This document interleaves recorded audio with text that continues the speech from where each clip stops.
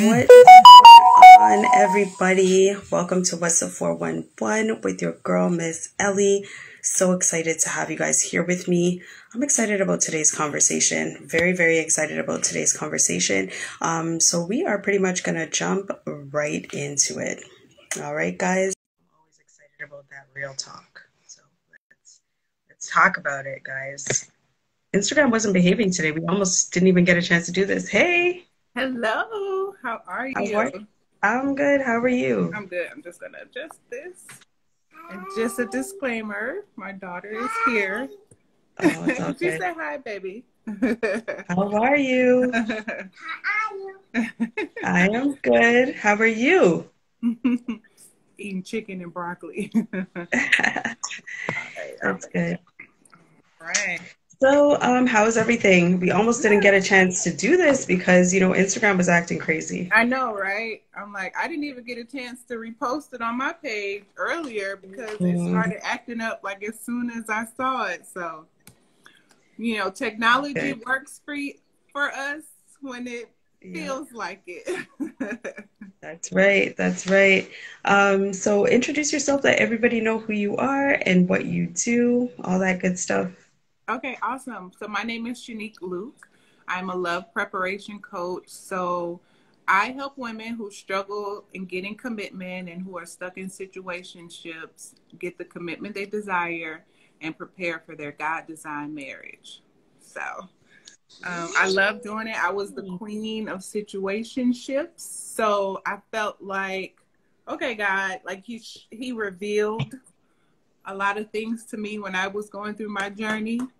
And so that's basically what I'm teaching other women. Okay. Okay. So first of all, for anybody who doesn't know, what is a situationship? It's basically a relationship. It's basically a situation where you're dealing with someone where you're acting as if you're in a relationship, but you basically don't have a commitment. So you're doing everything that people in relationships and in marriages do, but you actually don't have a verbal commitment from the other individual. It's like a one-sided relationship. Mm-mm-mm. I know. And so, right, like I think we've all been in situationships Yeah. before, right? So talk to us about marriage. How do you know when you are ready for marriage? I think the most important thing is making the decision that that's what you want. A lot of people when I talk to women, some of them are just feeling forced to be in a relationship because of what society says. So I always ask the question, is this what you want? Or even if they've gotten stuck in a situationship, they feel like they want to marry this particular guy just because they've spent so much time with him. So I always Mm, ask the question, what do you want? Secondly, understanding that you have the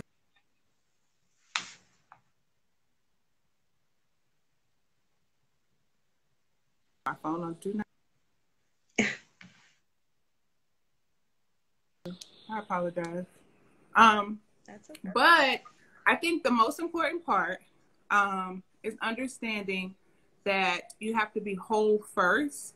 I think for most of my life, before I really got an understanding of my relationship with God, I always thought the other person. You hear people say that's my better half.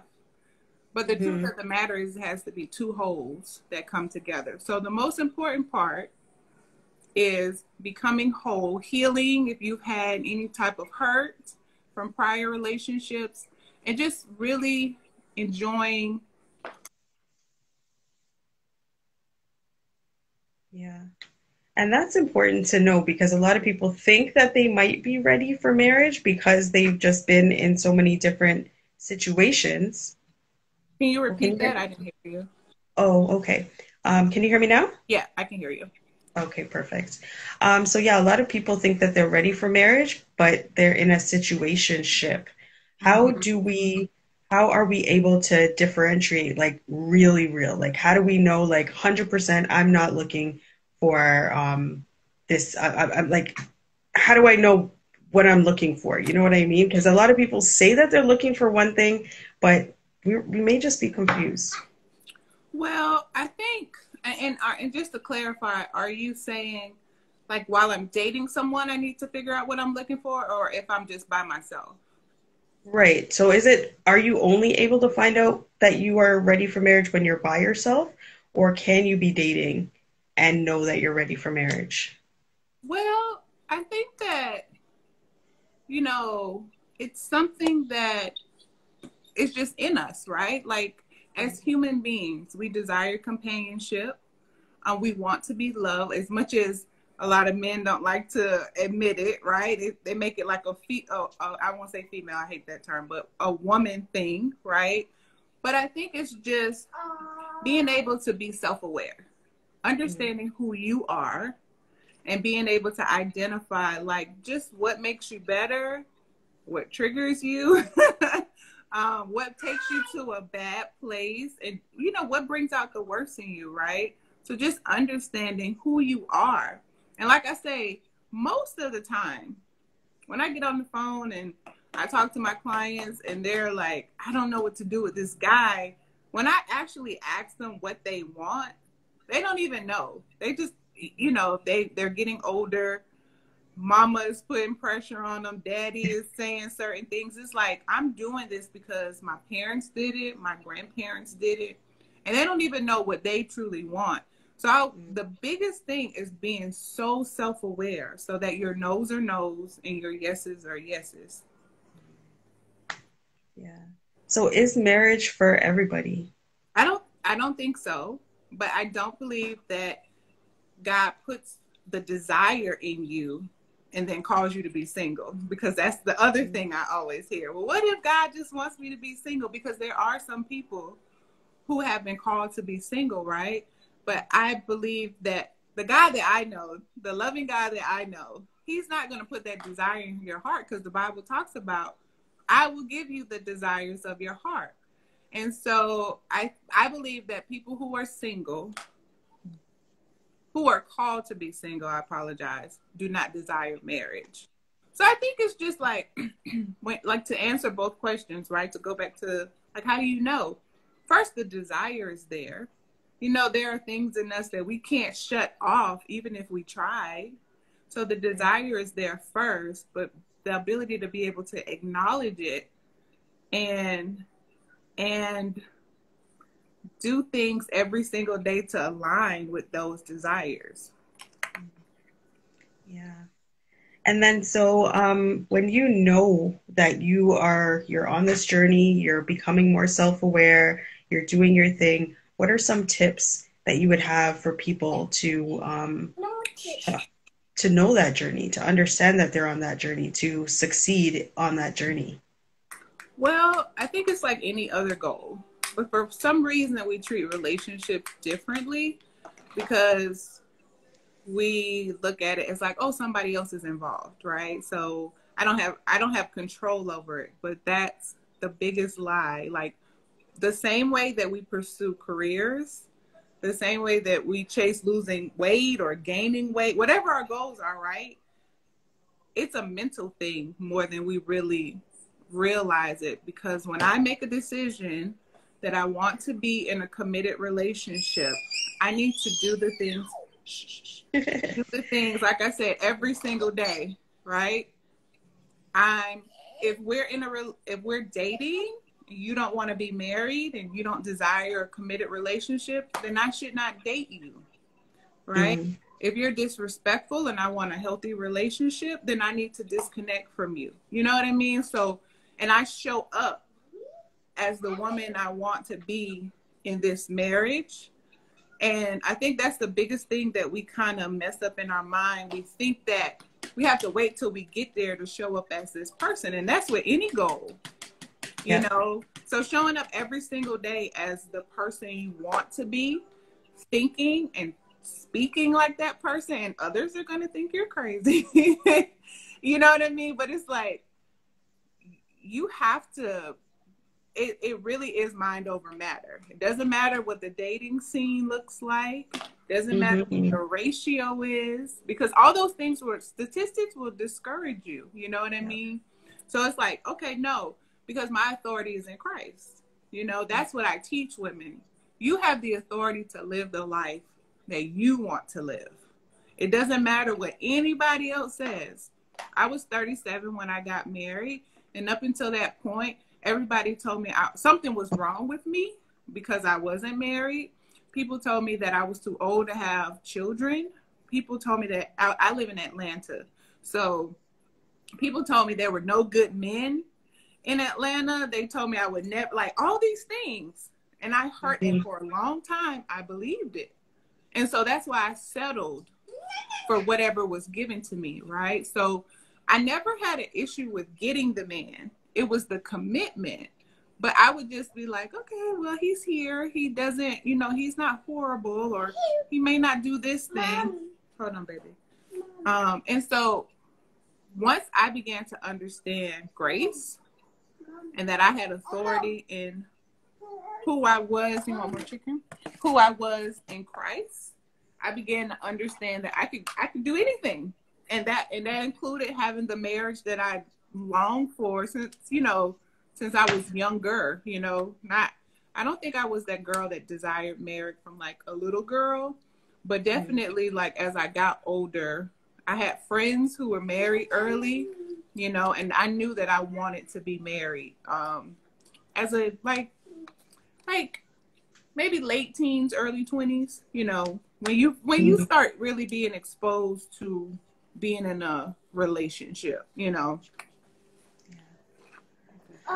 Yeah. You know, I was going to ask you about that, about the dating pool, because, you know, some people would be discouraged when they see what's going on outside, when they, you know, different people telling them different things. It can be disheartening, but you do have to have, you know, maintain your faith in Christ and keep just moving.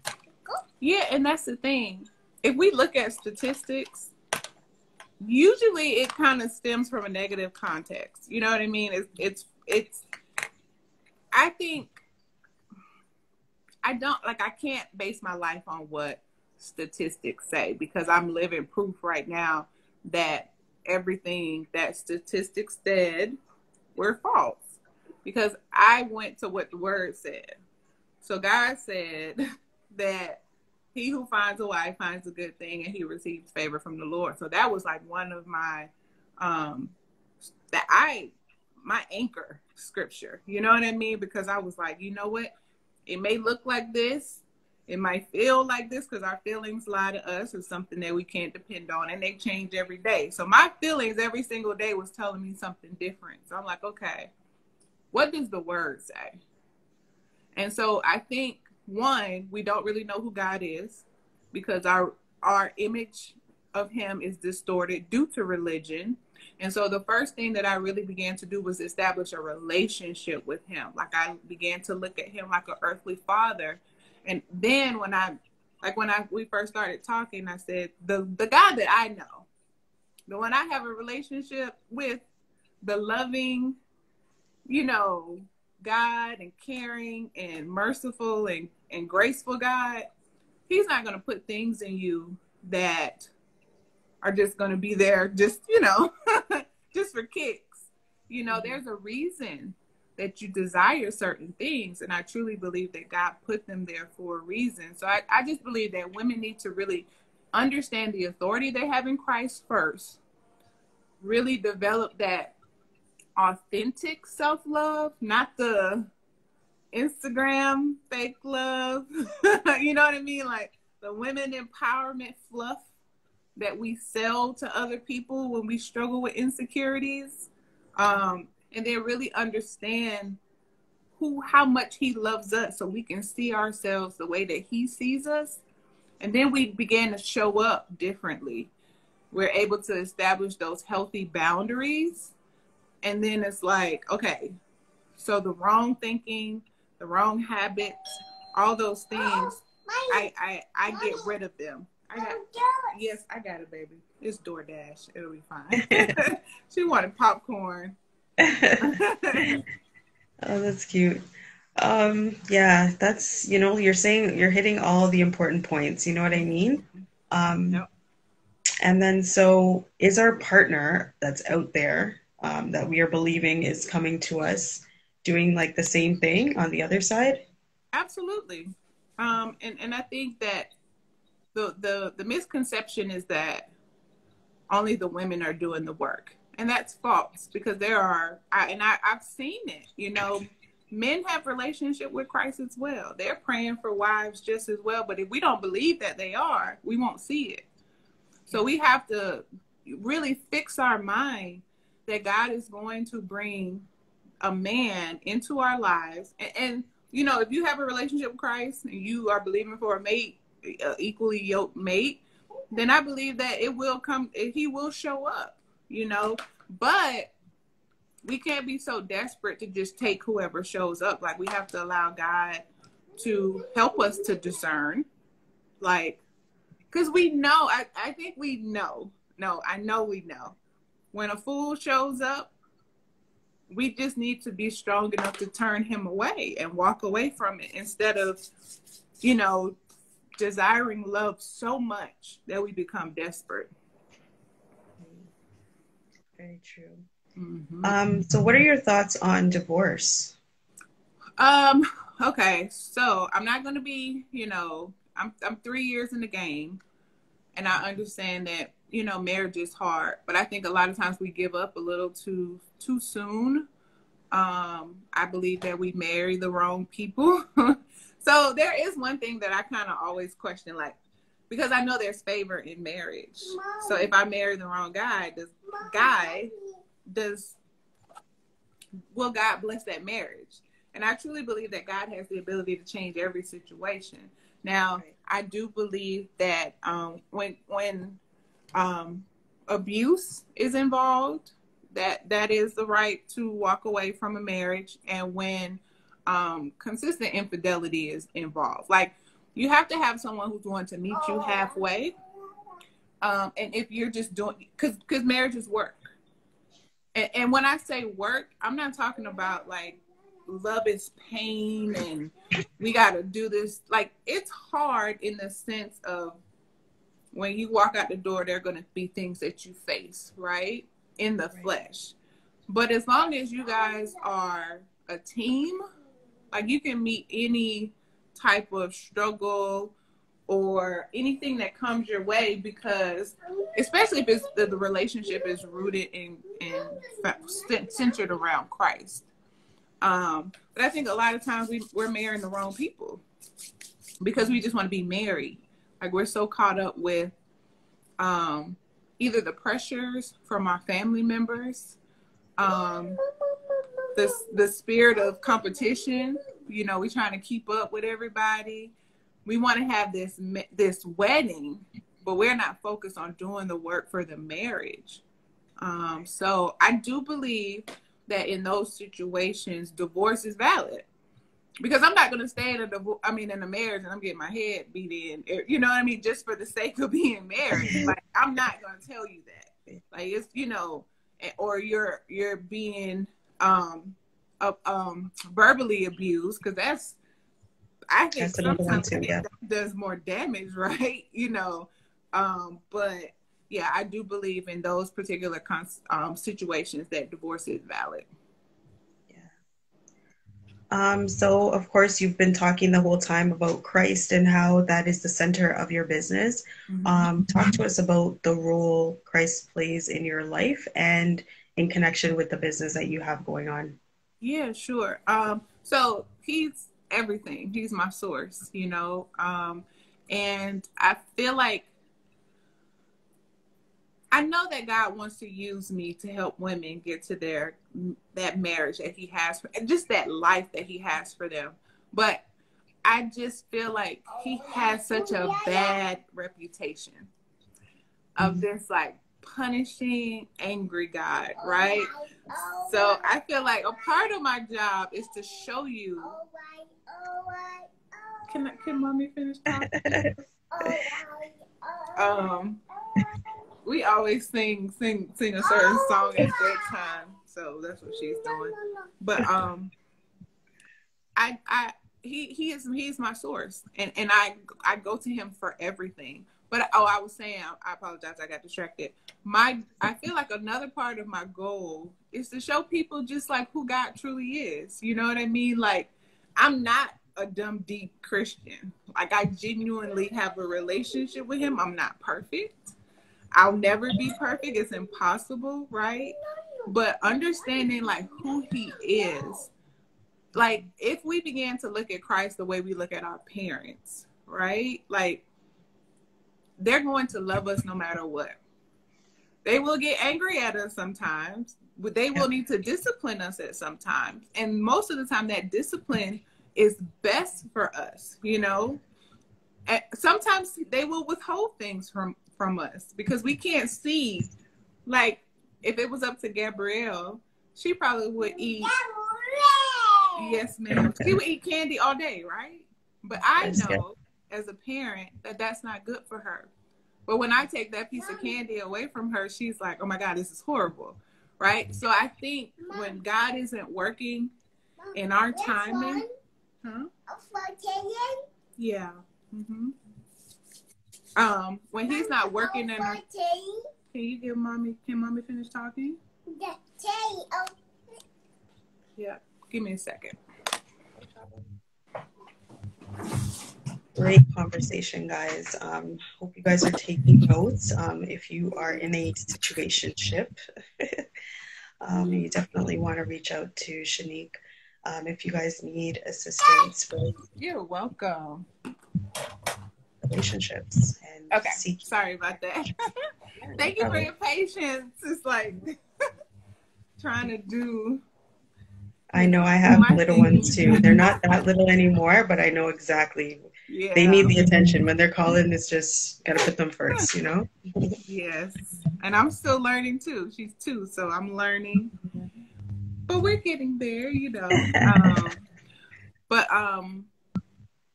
What were we talking about in reference to? I guess faith and business. Yes. So, okay. So I was about to say, just talking about the reputation that Christ has, like when he doesn't move in our time, we get angry at him, right? So, okay, 3 things. We have to understand that leaders, ministers, pastors are humans. So when we experience church hurt, we take those people as representatives of who Christ is. And that's not the truth, right? 1. 2, I believe that we just have to trust God's timing like it's perfect. So when things happen or don't happen in a certain time frame, we get angry at him. And we leave the one person that wants to help us the most, right? And then 3, understanding that God isn't the only spiritual force that's working in the earth. There are demons, you know, Satan is at work all the time. So when bad things happen, understand that that's not God. But we like pile it all up on him and, you know, ruin that relationship. And God is the one thing, the one loving Father that wants to help us the most. I think religion has really done us a disservice to know who Christ truly is. And I think the most important thing, and like I say, he's my source. I wouldn't have anything. My life would not be where it is today without him. So when it comes to my business, it's the same thing. You know, God is my CEO. You know, so I allow him to lead me and guide me in every single thing that I do. And even when things don't always work out the way that I plan or I think it should go, I just trust him. Yeah. Very, very important. Yeah. And then, of course, what sets your coaching aside from others? Like, if somebody needs coaching on this lane in their lives, why should we come to you? Well, I think that I am a living example of being in. I have. I always laugh at myself because I'm like, girl, what were you doing? But I have been in long-term relationships for so long. And so just being an example of my ideal client, right? I know exactly, like when I tell you it's a gift, because when women sit down with me, like I can read through them. I know because I've been through, see, here's the messed up part. Not the messed up part, but here's the thing. People think that because they see the pretty pictures and they see the wedding photos, and they see where it is now, and they assume, oh, she doesn't know the hard part. But let me tell you, I was a hot mess. Like, I've done things for love. You know what I mean? I've been desperate. I've been heartbroken. I've had low self-esteem. I've struggled through all of that, right? So being a testimony for the woman who is in a situationship or feels like love is never going to happen, or feeling like it's I'm gonna die. Like, these are all the thoughts that we have. I'm gonna die alone. Something's wrong with me. Because especially women who are older, you know, I think 30 is probably the age where you really begin to feel like, okay, when is it going to happen? And when it doesn't, not only are you thinking what's wrong, but there are people that are actually saying out of their mouth, what's wrong with you? Right. So that is something that we internalize. And I just want to show them, like, listen, I did it. I took authority. I understood, like, I fell in love with God, fell in love with myself. So I know what it's like to be in their shoes. And so I just feel like you can't get that from someone who hasn't experienced what you're going through. Yeah. So. Ooh, oh my gosh. So where do we go to sign up? So I'm actually in the process of creating another program, because I was doing a 90-day coaching program. And so recently took a survey, and I found out that people want something different. But what I do right now is, if you're interested in working with me, we set up a discovery call, and we just go through to make sure you're a right fit, right? So my website is theloveprepacademy.com, and you can go onto the website and sign up, and we just have a phone call, right? Because a lot of women have experienced trauma, and that's not who that's not who I work with. I refer them to a therapist.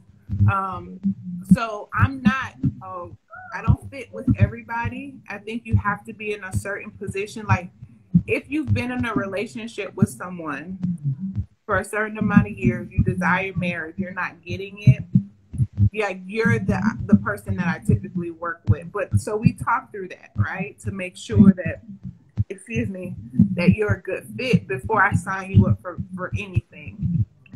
Because I don't want just any client. I want someone who I can help get to their,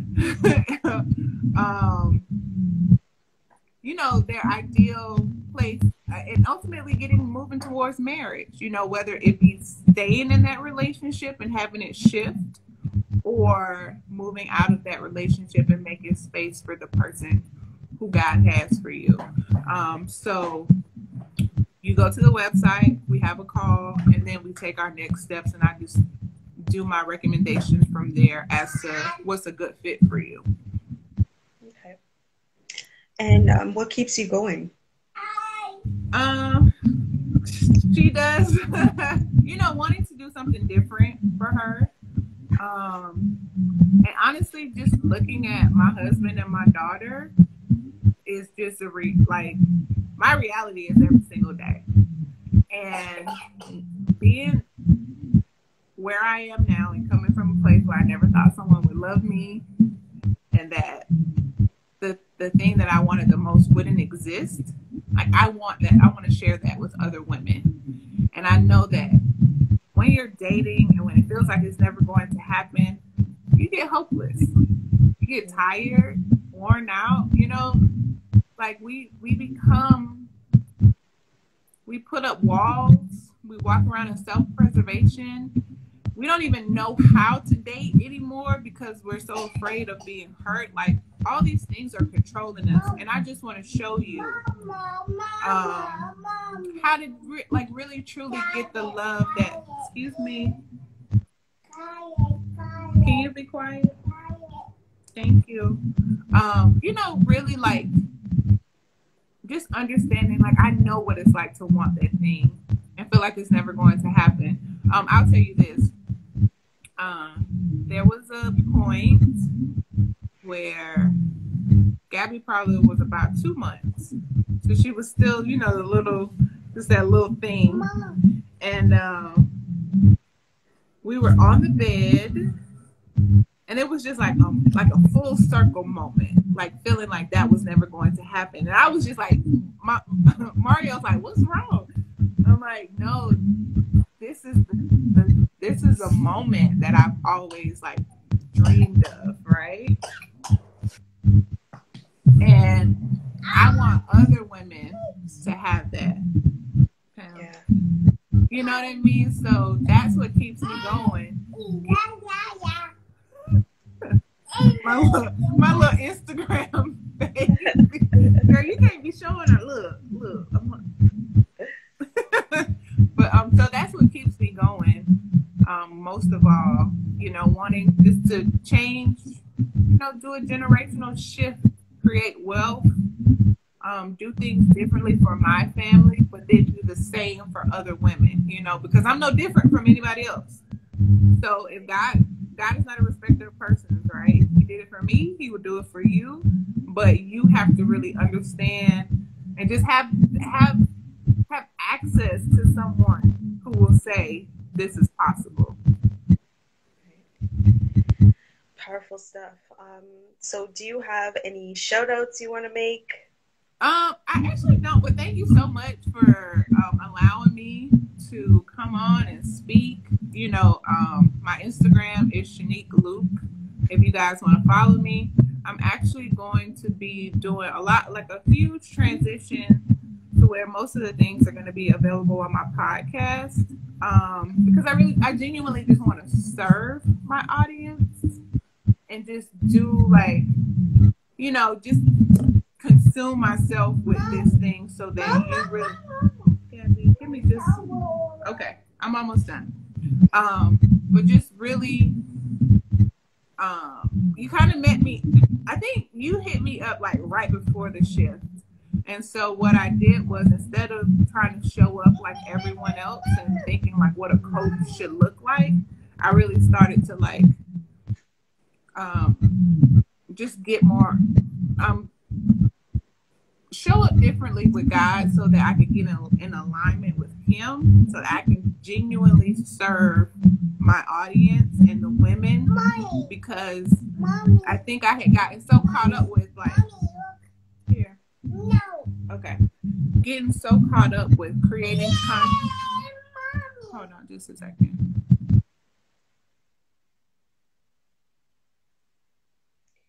Yes, guys. So great conversation. If you missed it, what's up, everybody in the chat? Thank you so much for joining us. We're out here. We're, you know, talking about love, talking about relationships, talking about situationships, marriage, and all of that great stuff. Shenique Luke is a love prep coach based out of Atlanta, Georgia. So you definitely want to check her out on Instagram. Check out her different services that she offers. And if you are, or you know somebody who is interested in one of her services, you definitely want to make sure you hit her up. All right? Okay. Sorry about that. Thank you so much for your patience with me. Typically, my mom will come over when I have these things, but she's not feeling well. So we got to make it do what it do, you know? So, but anyway, yeah. So, you know, I appreciate you inviting me and just making a space, you know, for entrepreneurs to come and talk and, you know, talk about what they're doing and just creating that platform. So thank you so much. Oh, you're so welcome. Before I let you go, I want to know if you have like a motivational quote or anything inspiring that you'd like to leave us with. You know, I think the one thing that has carried me through just the biggest shift in my life and getting to the life that I prayed for at one point is understanding that thoughts become things. And then in the same sense, the words that you speak, like we take that so lightly, you know. And when I began to speak in alignment with the life that I was praying for, everything changed.